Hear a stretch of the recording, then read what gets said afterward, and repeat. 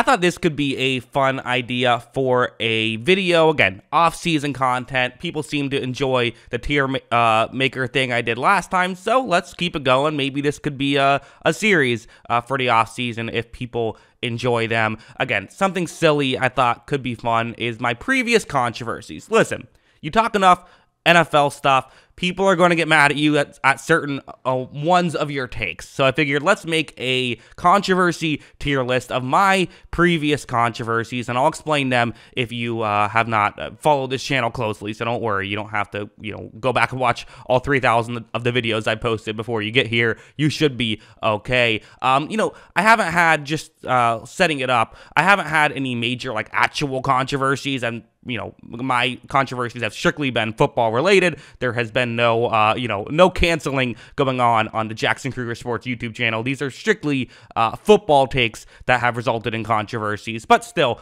I think it should be interesting. So yeah, without further ado, let's just get into these controversies. Controversy 1, the TJ Watt one.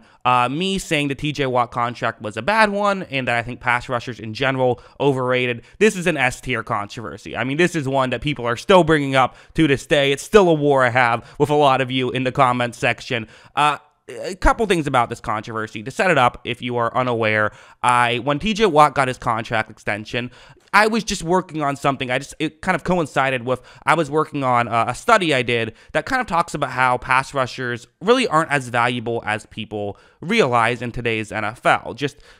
Again, I've done a lot of videos on it, but there's a lot of statistics that show that having valuable pass rushers isn't quite as important as having valuable corners. The teams that cover well tend to have a lot more success than teams that rush the passer well, things like that.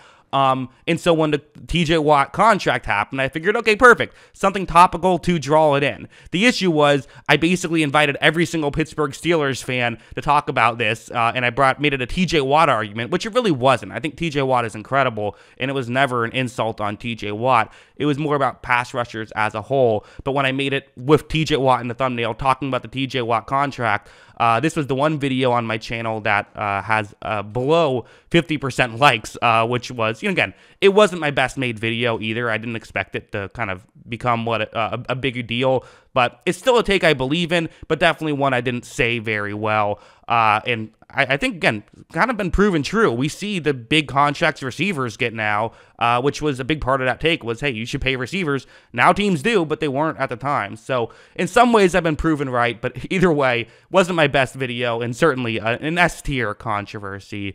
The next one, Micah Parsons. Micah Parsons, this was it was an okay controversy. So I said I thought that the Dolphins should have drafted Micah Parsons at number 6. One day, they drafted Jalen Waddle. A lot of teams were projecting they were going to get Jamar Chase and projecting that Penei Sewell would go 5th overall. I was pounding the table. Micah Parsons should be the pick here.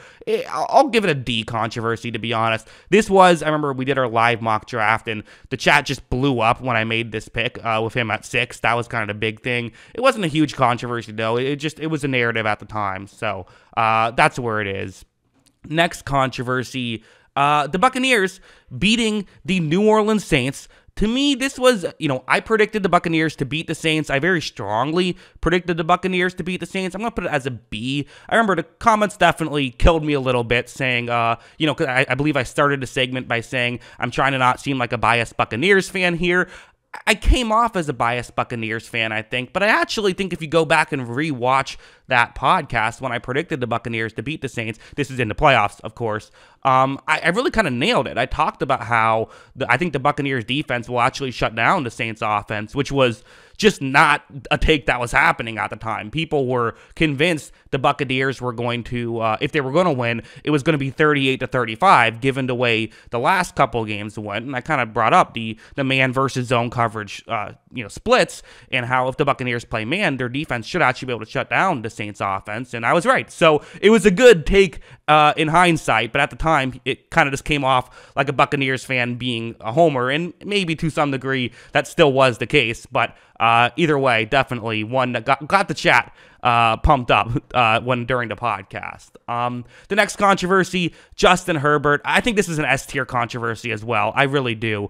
Me not having Herbert as a first round pick, which was something that made me have to completely reevaluate how I view quarterbacks evaluations in general. I pay way more attention to a lot of littler things now. It was definitely at the time just a mistake. It's something that I don't think I would make that mistake again, but I made it at the time, and I had some valid reasons, but I don't think I paid enough attention and watched enough tape as I should have and as I do now. This is one that, I made a video called, why idiots like me misevaluated Justin Herbert, and then someone tweeted it out saying, like, credit to this guy for owning up to his mistake, and then the Chargers' actual account, like, retweeted it and, like, I think quote tweeted it and something, so it ended up getting, like, a ton of, traction on social media, this controversy, but that's when I look back at and kind of laugh more than I don't think it wasn't terrible, because a lot of people had that take as well, and I think it's in some ways a credit to how I view my previous self and the fact that I was able to kind of learn the right lessons from a mistake. And you shouldn't feel embarrassed for being wrong. You should feel embarrassed if you were wrong and then continue to do the wrong things over and over again, which I do not. So that's kind of how I view that. The Khalil Mack take, I think this is going to be an A1. This is, going a ways back now. The Khalil Mack trade, which actually goes back to when I was blogging. I blogged a little bit before as the YouTube channel was taking off, before going to YouTube full time. I was a big fan of the Khalil Mack trade when it happened. I really was. I thought that the Raiders did the right thing. They got a lot of draft capital. I still think it was the right trade. They just completely botched every single draft pick from the trade. I think if they actually, had decent drafting abilities, they would have looked back and said this was a great trade. It just didn't work out for them. This is another one. I'm not sure if it's a great controversy, but it was one that I felt like belongs on the list. Andy Reid's the thumbnail thing, but the Chiefs winning the Super Bowl back in 2019. If you remember, basically what happened here was I did a video heading into the playoffs where I did my bracket, who I have winning every game. I predicted the Chiefs to win. That was a controversy at the time because a lot of people thought the Ravens were going to win. They were 14-2, definitely one that aged well for me, so I feel good about having some of these controversies age well. Not all of them, certainly, but this one aged well for me. That definitely, again, early on in my YouTube career, people thought, oh, you're just saying stuff to get clicks and stuff, which doesn't really work, but that's what people said. However, in hindsight, it worked out for me. So there you go. The 2021 NFL draft class. This is another S tier controversy, I think.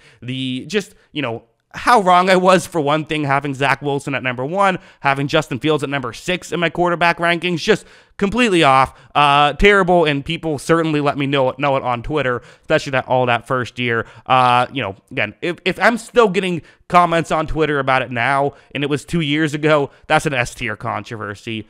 Finally, Trayvon Walker. This is an interesting one. I think I'm going to put it in A, the Trayvon Walker controversy. I did not have Trayvon Walker as a first-round pick. He goes first overall. I think my reasoning is sound, and this is something that people still brought up. Again, he had 1 sack his his first game, and people were high on him, but as a whole, hasn't done a lot since then, and I think had a disappointing rookie year, but there's still plenty of time he could turn it around. Not giving up on him or anything, but just the, again, me being a lot lower on a first overall pick, going to generate some controversy. What's interesting is it wasn't that controversial when I said it, but it became very controversial after the fact, which was just interesting. When I said it, people kind of said, yeah, the logic is smart, the reasoning is smart, but then kind of after he was a Jaguar, I think maybe Jaguars fans kind of partook in the controversy and stuff like that. But as a whole, again, that's one that I would still say is I don't look back on that and say that was like a bad take or anything. So far, I think I've been proven right, but it's 1 year, so who knows? But yeah, those are my biggest controversies. Those are the tiers of how big of controversies there were. Hey, 1 in each tier and then 3 in the S tier. But yeah, those are my takes. Hey, what was one of my hot takes that I didn't mention on this list? Let me know what you think in the comments below. Always love hearing from you. And of course, as always, thanks for watching.